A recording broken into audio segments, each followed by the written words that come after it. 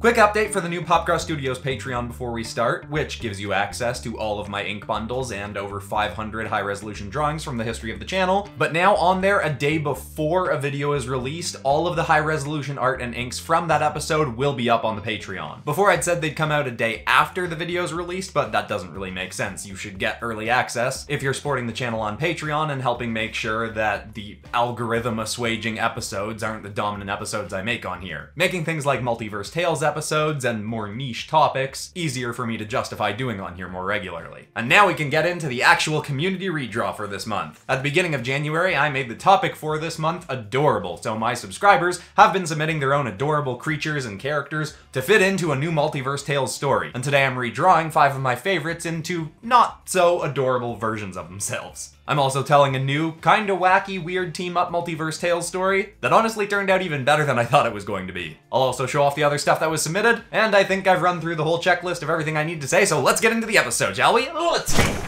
hit like, if you want. Subscribe, if you feel like. But either way, enjoy the show. Hey shop gang, is anybody here? I'm bored and alone and I brought a bag of scones. You wanna do something with this? Benny Sharp yelled out through the base where his multiverse-traversing allies met and worked out of. Many of them even lived there, and yet there was no response. He started down the main hall to the living room across from the gym. Did the Gopher finally turn on you all and kill everybody? Cause I'd be pretty bummed out, but I wouldn't be that surprised. Benny joked, but felt the twinge of actual anger and fear under his words.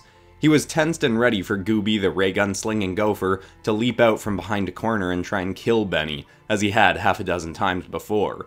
The burrowing rodent had allegedly reformed and was now an ally to the group, along with somehow having become the overseer of a whole other world, but Benny didn't buy his moral switch. Benny reached the living room and glanced in cautiously. The TV was on, playing cartoons, but nobody was there. Alright, this feels like the part in a horror movie where either I turn around and see a ghost shooting by in the distance, or the lights go out on me. Benny whipped around dramatically. There was nothing behind him. The second he turned back, however, a short figure stood right before him, waving a small hand. Hello, Mr. Sharp. Gah! Benny said, leaping a step back and scaring the girl. Oh, jeez, kid, where the heck did you come from? Sorry, I didn't mean to scare you. I guess I should have been less scary? I came up through the floor. You came up through the... Oh, right, sorry. You're one of the new kids on Sterling's B team, right? You got like phasing powers or something. Your name's Anna, yeah? Anna, yes sir. I'm still working on my powers. I can go through walls and ceilings without help now. Most of the time. I was practicing when I heard you coming in. No worries, kid. It just spooked me a little bit. It was a good scare. But, where is everybody? Oh, I think I'm the only one here. Everybody else is out doing other things. Alexis, Kate, Mara, and Astra are training in another world. Gooby went to meet the armor lady's squirrel friend, I think. Sterling and Jake invited me to go on a dragon hunt with them and some of the others, and I thought I wanted to go, but then I didn't know if I was okay with helping them kill a dragon, but then they said it was a really bad dragon that was killing lots of people, and I wanted to help, but I also didn't know if I could help, and so I didn't want to make them wait while I couldn't decide, so I just said I'd stay behind. Ah, alright then, well if it's just you, then you get full pick of the scone selection. What you want here, kid? Benny said, tilting the bag of pastries open to her. Oh, wow, thank you. The chocolate chip one looks good, but maybe I don't want something that sugary. That plain one looks okay, but I guess if I'm gonna eat something not super healthy, I should just eat the one I really want, or maybe I shouldn't have one at all, because I'm trying to eat healthier now that I'm training more and doing more superhero kind of stuff. That's a lot of thoughts on scone eating. You usually think this much before deciding on stuff? Despite her blue skin, Benny could see her blush purple. Sterling and Alexis are trying to help me with my, indecisiveness, but it's kinda hard. Hey, well maybe old Benny Shop can help you with that. Not like we got something more interesting to do. Suddenly an alarm started to blare, one that Benny recognized all too well. Uh-oh. How's ya fighting, Anna? Cause we may got company. That sound means something just came through to this dimension without our say-so. I can fight well. I decide stuff a lot faster when I'm fighting. Alright then, let's go take a look at what we got. Benny tapped a button on his wristwatch and it transformed into a mech arm gauntlet. Anna's eyes widened. Wow, did you make that? You better believe it. Got the idea from one of them Iron Man movies. Robin Dummy Jables at her finest. Anna didn't know what that meant, but she nodded as if she did and followed Benny back to the main doors. The nexus point of this dimension, A016, was not far outside the building, so whatever came through was going to be close. They reached the door and Benny looked back at Anna. Ready, kid? You want some extra weaponry or something? Anna's eyes widened. Do you have another of the armored glove thingies? Nah, sorry, and it's custom size too, so it probably wouldn't fit you. But I could give you this. He stuck his hand into the pocket of his fluorescent yellow pants and pulled out a Desert Eagle pistol. What? I don't need a gun. How did that even fit in your pocket? These pants can hold basically anything for some reason. I stole them from this green-faced goon in another dimension. Pretty weird guy, even by my standards. Had a face that could stretch like a rubber band. You stole someone's pants? Trust me, he ain't gonna miss him. Seemed like the kind of guy that preferred not wearing pants to me. Now, you sure you don't want the gun? She nodded vigorously. Alright, suit yourself. He shoved it back into his pocket. Then, he counted backwards from 4 and threw open the doors. Outside was not what either of them expected to see. Gooby the Gopher was running towards them, dragging a lasso hooked around the waist of what looked like an armless cowboy. Chasing behind them was a furry salamander monster, gnashing its teeth and trying to hurl the Squirrel Knight Zashitnik off its head as he stabbed at its skull with a little sword. I ain't got no idea what's happening here, but this feels like my kind of body.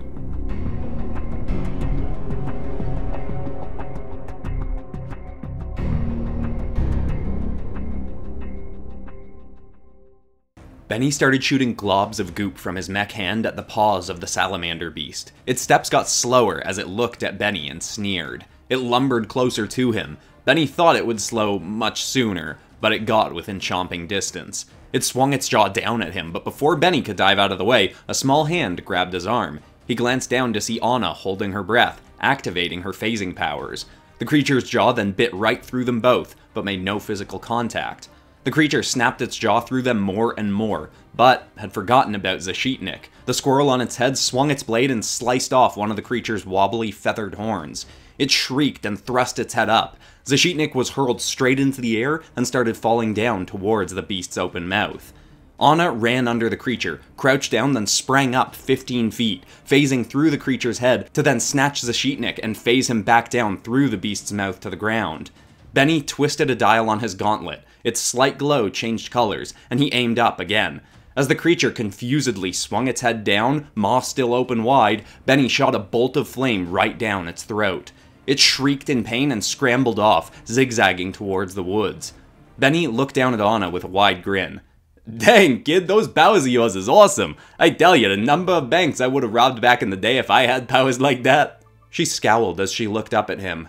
You would rob a bank?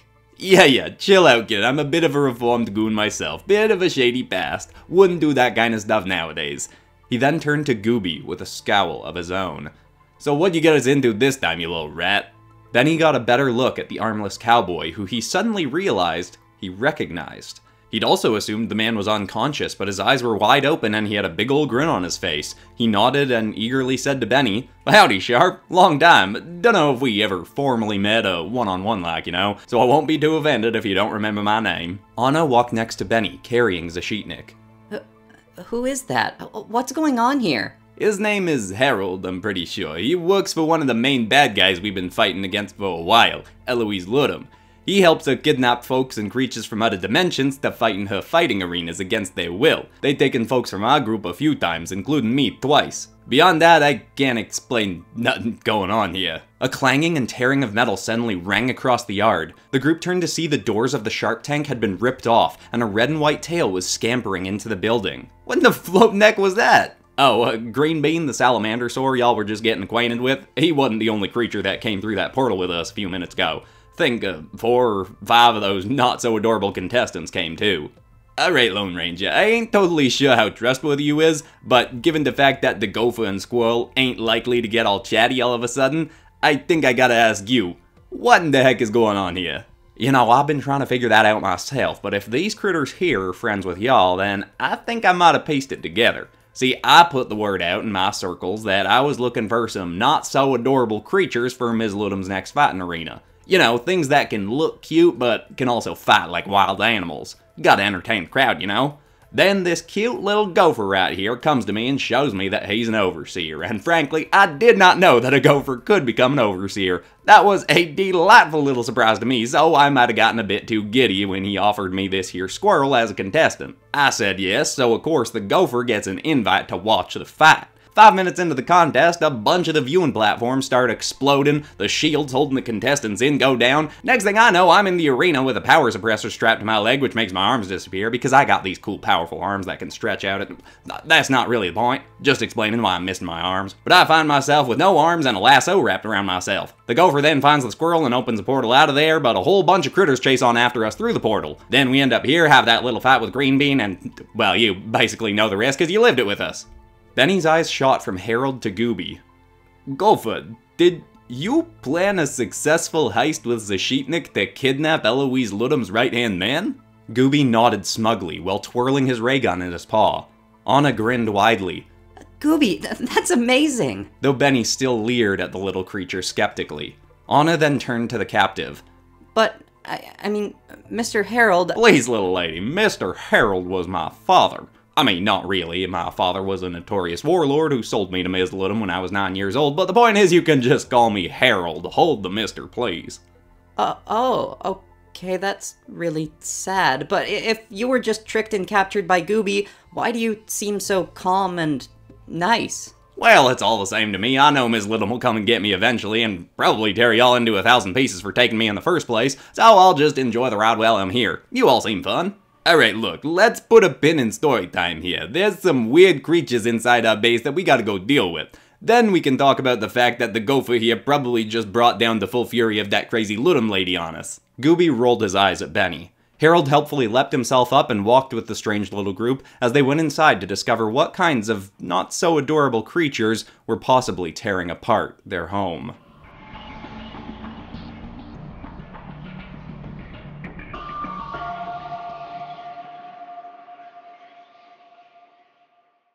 Seconds after stepping inside, the lights went out. I got this. Wacky Pants do the rescue. Benny pulled a comically large flashlight out of his pocket and handed it to Anna. The group walked through the halls, following the sound of scrambling claws and tearing packages coming from the kitchen. Benny switched his gauntlet to its goop setting, hoping whatever they saw could be stuck down easier than the salamander beast. Benny grumbled as he walked over his now trampled bag of scones. You know, you little rat, every bit of damage that these things do to this place is on you, and if they hurt Anna or Zashitnik... Why are you so mean to Gooby, Mr. Sharp? Didn't he just help capture a dangerous villain? Little lady's got a point there, Sharp. Seems like the little critter was at least trying to do y'all a big favor by getting me here. The little rat has tried to kill me and my friends like 10 times, and almost succeeded, mind you. Yeah, well, Alexis told me that you tried to drown him first. I mean, I don't think revenge is a good response, so maybe you kind of have a reason to not like him, but I also think you brought it on yourself a bit by doing that. Not that I think you deserve to die or anything, because I don't, but why did you try to drown Gooby in the first place? You tried to drown a gopher, Sharp? That's kinda cruel even by my standards, and I once put a bus full of children in a cage with a rabid gorilla. Oh, whoa, okay, those two things ain't even remotely comparable. Second, who even remembers why I done did it? I'm a better person now anyway, it doesn't matter. But we gotta hush up, because we're at the kitchen now. They crept right up to the corner and heard the room being completely ravaged. Benny peeked his head around and saw through the dark a purple raccoon with a glowing multicolored tail with a hand at its end, devouring all the snacks from the pantry, tearing the cabinet doors from their hinges to get at the food.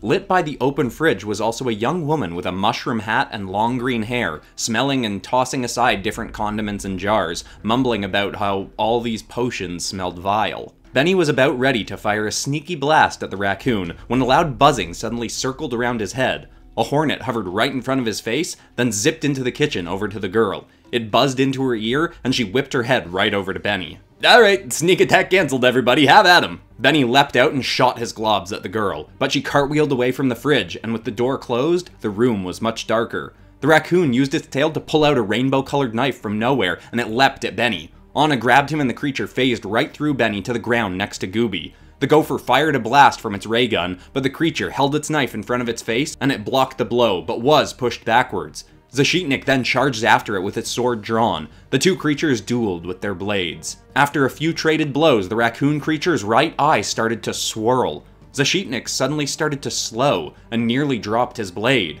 The raccoon slashed its knife towards him, but was slammed in the head with the butt of Gooby's gun. Meanwhile, the girl was still leaping and dodging around Benny's goop blasts.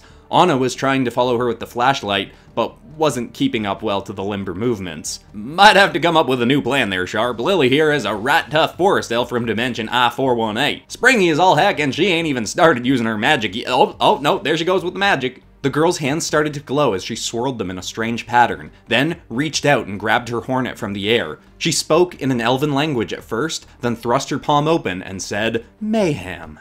Her hornet multiplied into 1,000 vicious insects with stingers aimed at the group.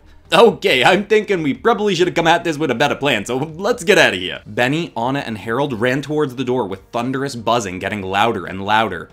Wait! Gooby and Zashitnik went the other way! We can regroup outside, they're probably going for the back exit. As they got close to the main doors, however, a snarling beast zipped into their path. Its nose glowed red and lit up bubbling steam that was spilling from its mouth. They just barely skidded to a halt in front of it when Anna grabbed both Benny and Harold and held her breath. They all suddenly phased through the floor and collapsed into the darkness on a stony ground beneath.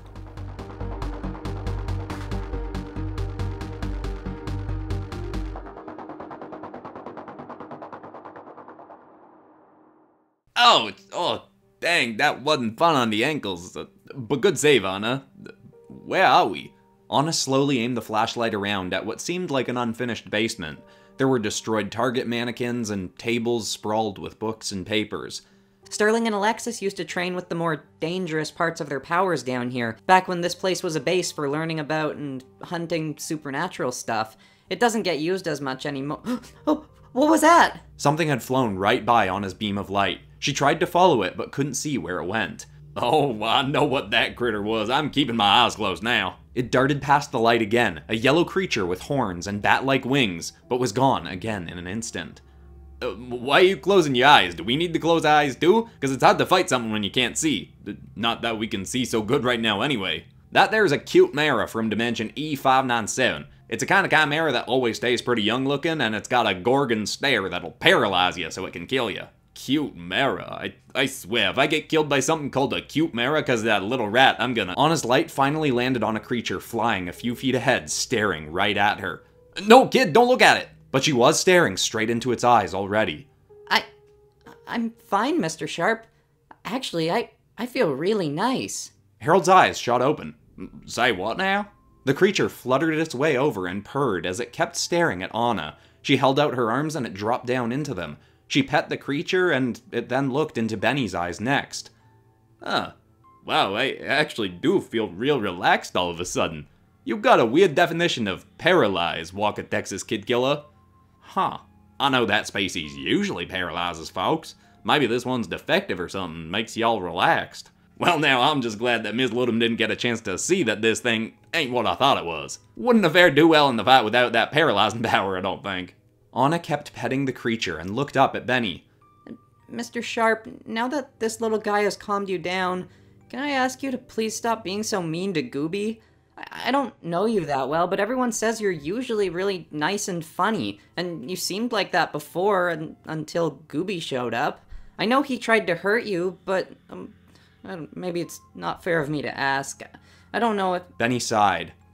Anna, look. It ain't just the gopher trying to kill me that makes me hate it.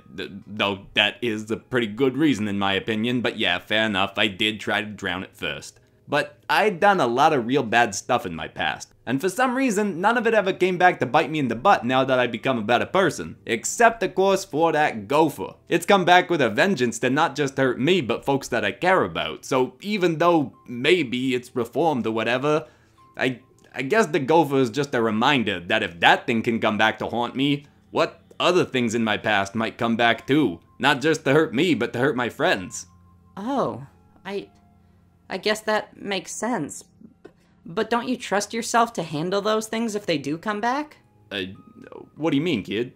Well, if you are a better person now, couldn't a better person make things right with people you might have hurt before? Or fix things you might have done wrong if they do come back? Plus, the people who know you now as a better person will probably be here to help you through that stuff, right? Maybe even Gooby if you start being nicer to him.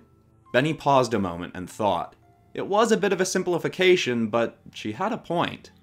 That is a pretty smart thing you just said there, kid. But if we're talking about trusting ourselves, what about you? You trust yourself to make decisions quick in a fight, and you make some real good ones. You saved Zashitnik, then you saved us, so why can't you use that same quick thinking when you're making not fighting-related calls? I don't know. It's just easier when I know people are in real trouble. Well, not that I want you to act like you're always in life-threatening trouble, but how about the next time you come to a choice that you think you're gonna get real indecisive about, you just ask yourself, if yous was in a fight and had to make this call quick, what would you do? Then go with that. Maybe it'll be the right call and maybe it won't, but you'll learn as you go, you know? She looked at the ground, then back at Benny, and nodded with a slightly hesitant grin. Come on, kid, that ain't a super confident response. I want a little bit more. Okay, yeah, I can do it. Or my name isn't on offense. That's what I like to... Hold up. Did you just say your name is on a fence? Fens, with a Z. You're a recovering, super indecisive person whose name is on a fence. Fens. Kid, you just jumped into my top 10 favorite names. I mean, it's no Grapefruit Melancholy the 16th, but it's pretty dang good. Y'all are really getting me here. I'm laughing, I'm crying, you're learning from each other and growing as people. It's a beautiful thing. But could I interrupt and get a look in there real quick at that cute Mara? I want to see what it does to me relaxation-wise. Benny stepped between Harold and the cute Mara. I don't know, how about we take it to look into the eyes of that gorilla that you traumatized by having it kill those kids? Bet that thing could use the relaxation more than you could. I did not anticipate you feeling more bad for the gorilla than those kids, but to be fair, the kids was being trained to be serial killers by my evil warlord father in Dimension H224, so that is actually kind of fair. Wait! Anna said eagerly. Just Harold, you know the dimension all of these creatures came from. If Gooby knew that, he could use his overseer powers to make portals and send them home, right? That is absolutely true, and sounds like you got a good plan brewing there, kid. With that, Benny, Anna, and Harold, with their new cute Mara friend, headed for the stairs to go save their rodent friends and their home.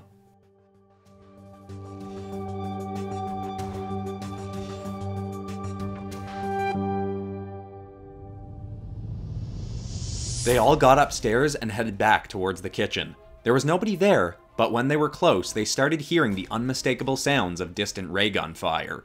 They ran after it until they reached the gym. The glass doors had been smashed open, and inside, Gooby and Zashitnik were back to back. The Gopher firing blasts at the Balleratic elf, now twirling a bone sword in her hand, and the squirrel still clashing blades with the raccoon, which was now missing an eye. Well, at least it seems like the Hornets is gone, but what about that? Before he could finish, Anna pointed to the corner of the room. Barely lit by blaster fire, there was a lean red and white dragon, with steam billowing from its mouth, stalking along the ground slowly towards the rodents. Oh right, Colonel the Circus Dragon from Dimension C354. That thing can spit some nasty boiling water that'll cook those critters alive. Without a word, Anna sprinted towards Gooby. She leapt into the fight and grabbed both Gooby and Zashitnik and held her breath, just as the dragon leapt forward towards them with its teeth gnashing. Anna even touched her foot to the raccoon so that it was phased, as the dragon rolled through them all into a wall. Anna carried Gooby and Zashitnik out of there, while the dragon got distracted trying to snatch the elf girl. Gooby, Harold is gonna tell you what dimensions the creatures are from so you can make portals to send them all home, okay? Benny and I can lure them to it once you make them. Gooby nodded as Anna set him and Zashitnik down next to Benny and Harold. Harold told him the raccoon's info first, saying that it was called Candy from Dimension K920. Gooby tapped the glowing runes on his forearm, and as he did, Benny leaned down next to him. Look, Gopher, or Gooby, I guess. I'm sorry I tried to drown you, and that this apology is long overdue. And I'm sorry I wasn't believing that yous has actually changed. You might be looking for a second chance as much as I was a little while back. We got a messy history here, but I'll trust you to be a good guy from now on if you trust me to be one too. Deal? It glanced up at him just as the first portal opened. It stared skeptically for a moment, then grinned. Deal. But my name is actually Archibald, by the way. I'm sorry, did you just talk? Perhaps, but nobody will ever believe you, Sharp. What? Harold, you heard that, right? You heard the gopher talk? Harold grinned widely. A talking gopher, now that would be nutty, but I didn't hear a peep, he said, winking down at the little creature. Anna suddenly ran back over with the raccoon following her. Just before reaching the portal, she phased through the floor. The raccoon tried to skid to a halt, but Zashitnik leapt next to him, grabbed him, and shoved him through. Gooby closed the portal, and Harold told him the elf girl's information next. Benny shook off his astonishment at the gopher's response as Anna leapt back up through the floor to face the elf girl. Benny turned to the cute Mara, still flapping in the air next to them. You mind giving me a hand here, Simba? The creature landed down in Benny's arms, and he ran towards the elf girl himself, who was trying to slash her bone blade right into Anna. The slashes were phasing right through Anna, but she was clearly getting low on breath. Benny suddenly held out the cute Mara to be staring at the elf girl. She made eye contact with it, and suddenly her movements slowed. A calm smile came across her face. Look, lady, I don't know what your deal is, but I'm betting you got kidnapped from your world and is just trying to get home. See that portal over there? It goes back to your world. Probably not super close to your home in your world, to be fair, but at least you'll be in the right dimension. She looked over at it and seemed to recognize the landscape through the glowing purple ring. She nodded and ran to it, diving in with her hornet allies zipping along behind her. The only foe left in the building was the dragon, which lunged at Benny from behind, but Anna grabbed him and phased him through the attack. Anna took a deep pant of air, but the dragon quickly whipped around and spat a beam of boiling water at them. Anna quickly held her breath again, but the steam kept coming and coming. Benny could see she couldn't hold it much longer. Oh boy, this is gonna hurt. Benny held up his goop-shooting gauntlet, then tore his arm free from Anna, becoming tangible again. He dove aside but was still blasted with boiling water and yelped out in pain. He hit the ground and quickly fired a flurry of goop into the beast's mouth. Its maw was stuck shut, and the water stopped. Anna finally took a deep breath. Benny grabbed his shoulder, which felt like it had been flash-seared, and tried to ignore the pain as he thumped his feet and ran towards the portal, trying to lure the creature away from Anna. It snarled through its coated mouth and stomped along the ground after him. Gooby just finished opening the portal to its home when Benny got close. He leapt through it himself into a forest and ran around behind the portal. He panted anxiously, thinking it was entirely possible that the gopher would still close it and leave him there, but he had to try and trust Gooby, or Archibald. The dragon lumbered through, sniffing the air looking for Benny. Benny quickly darted back around the portal and leapt through it. Alright, close it! The dragon whipped around, hearing his voice, and gnashed its teeth, but the purple light vanished, and the gateway was gone. After that, the group convened outside. They tracked down the salamander creature and sent it home as well, then said final goodbyes and thank yous to the cute Mara, before returning it to its world. Well, I guess we just gotta deal with you then, huh? Benny said, turning to Harold. And frankly, I have no idea what we're gonna do with yous. That's a fair conundrum you got there. I don't know what I'd do myself if I were in your fluorescent yellow pants. But could we eat something while we're thinking? I'm getting rot peckish over here. Well, I do like the sound of that. I could even grab us some more scones. I'm still craving scones. Could even get one for you, Archibald. Anna looked at Benny confused. Who's Archibald, Benny? Never mind, kid. I meant Gooby. Anyway, what flavors y'all want? Huh? Anna? Scone? Oh, I think... Chocolate. I want a chocolate scone, Benny. That right there was a great decision, Anna. Good job.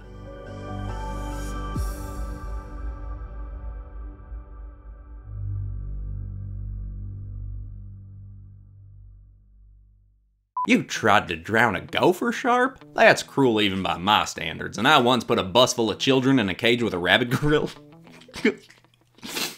But could I interrupt real quick and get a good stare at that cute Mara? How about we give it to that poor gorilla that you traumatized?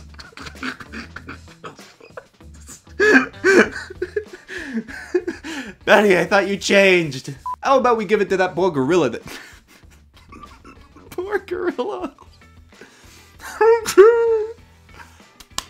But was slammed in the head with the butt of Zashitnik's gun. But was slammed in the head with the butt of Goopy's gun. But was slammed in the head with the butt of... But was slammed in the head with the butt of Goopy's... Goopy! Not Goopy! Dude.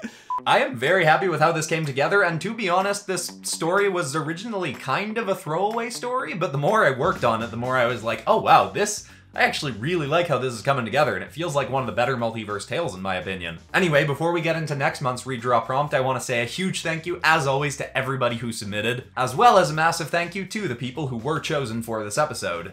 Archie Allen, KitKat Vlogs, @IDrawRandomArt on Instagram, The Forging Wolf, and Clara Spens. And rolling into next month's prompt, your submissions are actually going to fit into a storyline that I mentioned offhand in this episode, which is that some of the Multiverse Tales boys went on a dragon hunt. So what I want you all to send in for the next month is a very violent and vicious creature that would fit into Tayrin's universe that they might come into contact with while on this hunt. I will need one very violent, vicious dragon as their end goal that they're trying to get to and ultimately hunt, but the creatures don't all have to be that. They can be other beasts that they come across in the hunt for their main target. And instead of getting people to submit 2 poses for the character as I usually do, since I realize that I don't really like drawing the same character in 2 different poses, instead what I want you to do is submit 1 drawing of the creature and then what a fantasy armor would look like made from that creature. If someone submits some really cool armor, I might consider using their armor for the redraw instead of using the creature, but we'll see what happens. Anyway, I'm very excited to see what you all submit. I've got a fun little story mapped out for this episode. And besides that, that's all for today, except of course for ending this video on some kind of positive or inspiring note. And the thought I want to leave people with today is a quote from Jay Shetty, who says that you don't have to take something that was true at one time and make it true for all time.